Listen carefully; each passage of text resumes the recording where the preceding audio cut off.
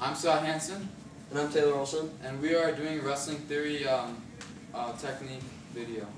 In this movie we'll be covering takedowns, counters to takedowns, top bottom, some things like cradles, tilts, and arm bars. For the first move, we'll be demonstrating a head inside single leg. And for the setup, you want to be in a good wrestling stance. To get him to step, you got to circle around, move him around how you want. And when his leg steps, you're going to shoot in, head inside his ribcage really hard, getting your hands around his ankle with pressure on his head forward. You're going to bring it up, spin out, so his leg's up in the air like this. You can either sweep him backwards, cut him forwards, or over the top. I usually like to go over the top. And make sure you cover when you're done with that. So in a fluid motion, it'll look like this.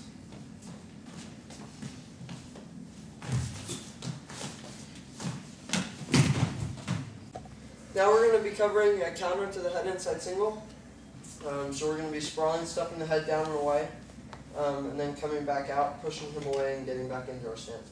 So we're going to start off in our wrestling stance. He's going to take his shot. So as soon as he shoots in, you're going to want to be sprawling, getting your hip down to the mat and hipping into him, getting your leg back and away. So you're going to want to hip in, and at the same time you're going to want to be stuffing his head in between, in the hole. Then the next thing is that you're going to want to push away from him and then get back up into your stance. So the three key points are that as soon as he's shooting, you're going to want to sprawl, hipping into him. The next is that you're going to want to push the head down and away. And then the next is that you're going to want to come back up into a good stance, ready to keep wrestling. So in full motion, it looks like this. Alright, so now we're going to be covering a high crotch or a head outside single. So first you're going to want to get into your wrestling stance. Next thing is you're going to want to pick the leg that you're going to shoot to. So you're going to want to make him move and step this leg forward. So you're going to want to motion him, pushing and pulling until he steps. Then the next thing, push and pull. Then the next thing is you're going to want to step between his legs and take your shot. Shoot him deep. Next thing is that you're going to want to make an X with your arms around the lower part of his leg and his calf, down towards his ankle. Make sure your head's up here and his ribs in the side so you can help push across when you finish. And then the next thing is to cut from your single to your double and then finish below the knees. So then the 3 points are that you want to make the X with your arms, your head in the side, and then to cut across to your double. So this is what it looks like in full speed.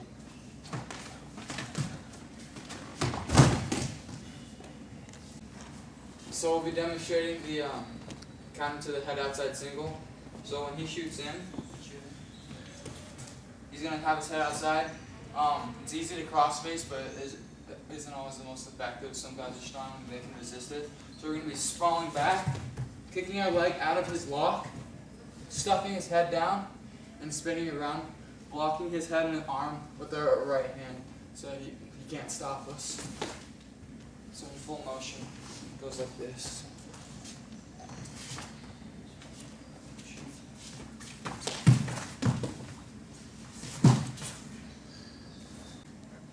Okay, so from now, we'll be working simple breakdowns from the top-bottom position.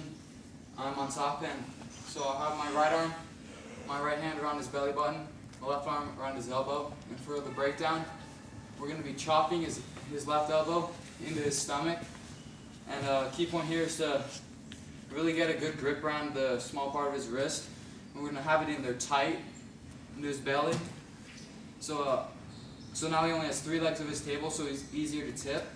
We're going to block his left knee with my left knee. And with the opposite leg, our right leg, we're going to be pushing him forward and breaking him down to the left. This opens up possibility for a half, maybe a tilt. His legs are open, wide, so we can throw legs if we want to. So in full motion, it will look like this.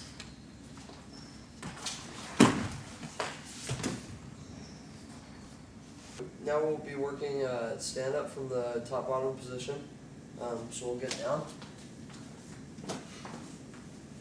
So the first part of this move is that we're going to want to clear our arm out, and at the same time we're going to want to bring our knee and our leg up. So first we'll clear our arm and act like we're almost cross-facing ourselves to get his wrist off of our arm. At the same time, there's a string that's connected from our elbow to our knee, so when our elbow comes up, our knee comes up. The second thing we're going to want to do with our right arm is catch his right arm. That keeps him from trying to lock up, and it helps us out a lot. Next, we're going to want to put both our wrists onto his right wrist, or onto his lock, whatever side you like, either one. Then the next part is we're going to want to pivot up into him. So we're going to want to squish the bug with our back foot, pivoting up into him. And we should be pretty stable here. This will be where you're going to want to break the lock from. So you're going to stick the lock on one of your hips, preferably your left hip, and then we're going to fight it, because that's the strongest point. It'll give you more leverage when it's at your hip. So you're going to want to fight it, and then clear, and then get back into your stance ready to wrestle again. So those 3 key points are that you're going to want to clear your arm when you come up. Immediately you're going to want to try to catch his other arm, put some pressure back into him when you pivot up, and then you're going to clear his arm when you get away, and then be ready to wrestle or go for a shot right after. So in full speed it looks like this.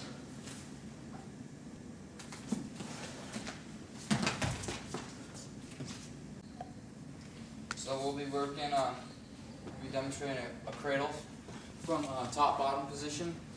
So the first step in getting to the cradle is to break him down, get him flat with having all your weight on him, so it's more difficult for him to get up. So then we'll be, if it doesn't work to the left, which is easiest, getting his leg to his head, you come around to the side, while he's still flat, you get your right hand around his neck, left hand on his leg, and with your head in his rib cage, pushing as hard as you can. It's not going to feel comfortable, so naturally he's going to want to curl up into you. So then you want to lock your wrists on your arms as deep as you can so it's nice and tight. And once you get it, you're just going to take him back to the behind him.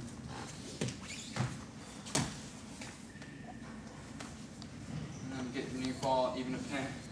So key points here are to get him down flat, arm around the neck, not the head, because it's just more, it's right there and compact. Left around the leg, and just pressure your head as hard as you can into his rib cage.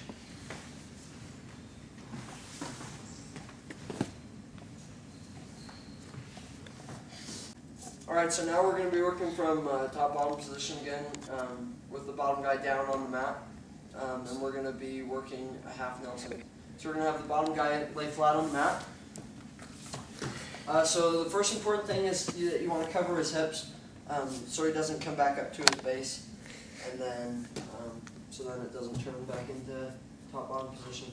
So you're going to want to cover in between his leg. You're going to want to step one of yours, and then you're going to want to be putting pressure over his shoulder and the top of his back. The next thing is you're going to want to reach under his armpit and grab in between on his hand right here, right at the base of his fingers, and then on his other wrist, on his other arm, you're going to want to grab his wrist, so he doesn't have anything to come back up to his base with. So the next thing is you're going to want to put pressure on him, staying off your knees, driving on your toes. And the next thing is you're going to want to come off to the side, driving into him, and cover the top of his, you're going to throw the half in, not putting your hand at the bottom of his neck, but at the top of his head with a wide hand. Then you're going to come out to his elbow, and then start keeping a hold of this wrist. You're going to start wanting to run his elbow over his head, and then eventually put him into the half.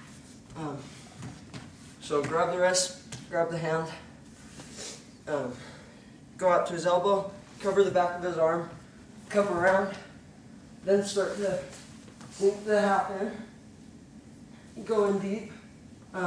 Don't grab the chin, but cup around, or cup around the chin, or make a fist right next to his chin, kind of on his throat, the side of his neck. And then as you're sinking back down, you're going to want to go chest to chest and slowly sink him down until he's pinned. And then once he's in this position, you're going to want to arch your back backwards and then put a foot in front of his head to keep him from bridging. So that's the half Nelson. Now we'll be working an escape from leg rides, and the escape that we'll be doing is called a mule kick. It's pretty basic. So we'll get down.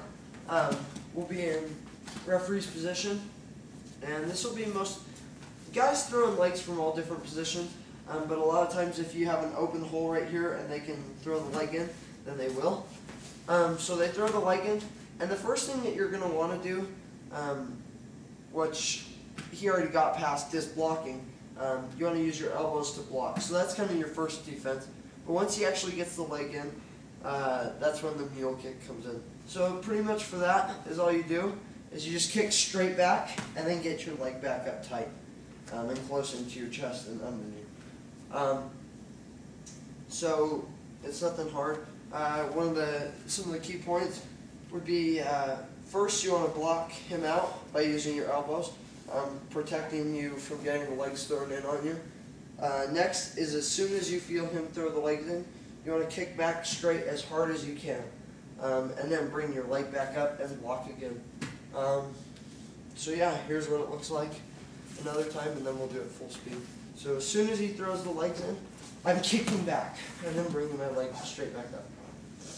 Now we'll be demonstrating the hip tilt or roll through tilt from the top bottom position. So he'll be down. The object is to get his arm in deep, so we'll just do a breakdown. Bring him back up with his arm into his stomach, with our left hand around the outside of his elbow. And the way I like to do it is the roll through tilt. So we'll get our elbow deep into his legs, and we'll tuck our heads down too, so get down. And then we're just going to roll as hard as we can to our left, and hold him when we get there. When we get to this position, you want to have your right knee in their butt to stabilize them, and with the left leg, elevate their leg if possible. And you just want to hold your arms in, his arm into his belly as hard as possible to make it uncomfortable for him. So it's not really a pinning move, but it'll get you back points pretty easily. So it'll look like this.